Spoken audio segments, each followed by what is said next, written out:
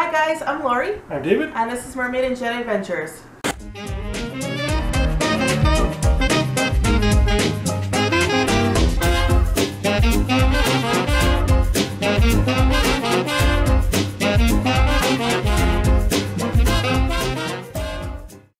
So welcome back to our channel. We've been on vacation for about 2 months, meaning we haven't put out a video in about 2 months.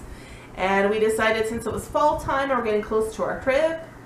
Yep, we got 52 days left, so we're really excited. We thought we would put out a video and get back into the swing of things before we attempted to do any sort of vlogging closer to the timeline we go. So we don't really have any trip-specific information to talk about today, but we do have something that is kind of trip-related and has been a pain in our butts. Yeah, so for years now, in various ways. Yeah, so today we're trying out a new camera, or actually it's an old camera that Lori has. This is the camera we used before. It's a Canon Viva...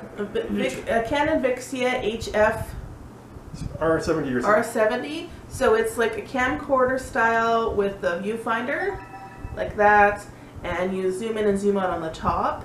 It's kind of heavy. It's okay, I guess, but it's kind of awkward in the hand.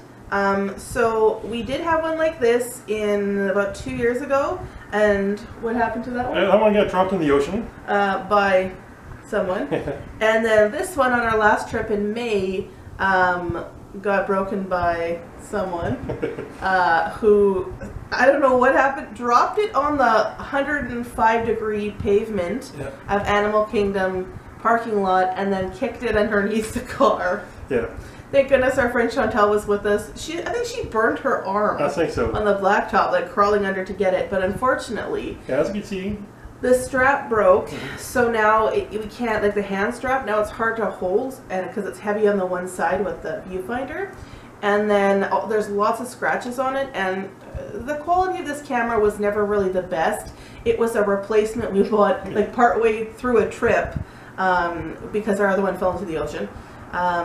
But it does have really good, it has not the best, like the stabilization is okay, but it doesn't have the best picture, and we also found that it's just not it's very easy to handle, like you can't just bring it out in a quick moment. Yeah, it was a lot of times on our last trip we found, oh, that was something cool, let's videotape it. We can't keep this in our pocket, so we have to dig it out of the backpack, turn it on, put it, fit the hand thing on, and make sure you're stabilized. And by that time, all that work, it was like the thing we wanted to show you was gone. So it was like, well, that's kind of defeats the purpose. Yeah. So we are going now with a different camera. It's more compact that could fit in our pocket. So this is a temporary situation. We're using my old camera. It's a Canon PowerShot SX600 HS. So it's a couple years old. It does take really good pictures. The video was okay, but not the low light picture. And as we know, you can't have your flash running when you're on a lot of the rides. So we wanted to just give it a shot to see if potentially this could work as sort of a at home for videos camera until we get another camera. So this is kind of like a test. And in addition with us coming up with our new trip coming up, we want to ask you what you want to see on our vlogs. Because we always kind of show things, but like we never know, leave a comment down below of what you actually want to see, and we'll try to film it. So we did have a couple of ideas in terms of changing up the format of how we film. I guess vlogs would be the right word. Our park videos. What we've classically done is showed you a lot of stuff, but not really been in front of the camera or had like conversations about like what we're seeing or what we hope to do. It's just a lot of like, hey, this is what's going on, which is great. But we thought maybe you guys would enjoy more of a what we hope to do at the parks, or like before we get there, or like what our morning looks like. Just having us have a conversation and then showing you like how we do Tomorrowland or something and what we like to do. And with the smaller camera, it should be easier to film it ourselves. Yes. The camera we had before, it was very unclunky, and to try to turn it around backwards in selfie style was impossible. Yeah, it was impossible. So we basically just filmed things that were going on and kind of like a little bit of the rides, but not much of us. And also because it's off balance with the big viewfinder that slides out, it also almost made it impossible for like little tiny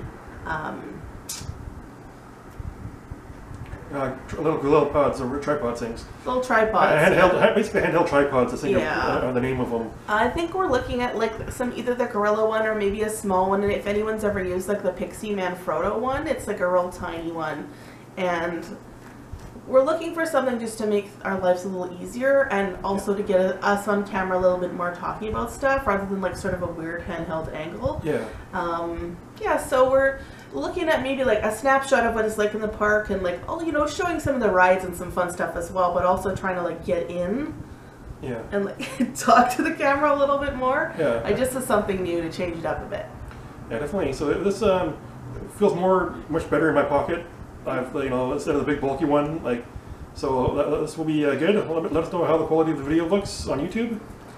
Like I say, we may end up getting another PowerShot or Canon or Sony, a small, because the problem with this one is it doesn't have a flip screen, so it does make it tricky to do that sort of hands-on thing. Like if we were to talk to the camera, we wouldn't be able to see what we're doing. So, but we just wanted to use this camera for a little bit, just sort of like remind ourselves about like a camera style, the benefits of a camera style video recorder. It's a camera, but camera / video recorder. It kind of does both. So yeah, that's what we're doing. So as always, leave a comment down below. Let us know what you want to see in the future vlog or park videos.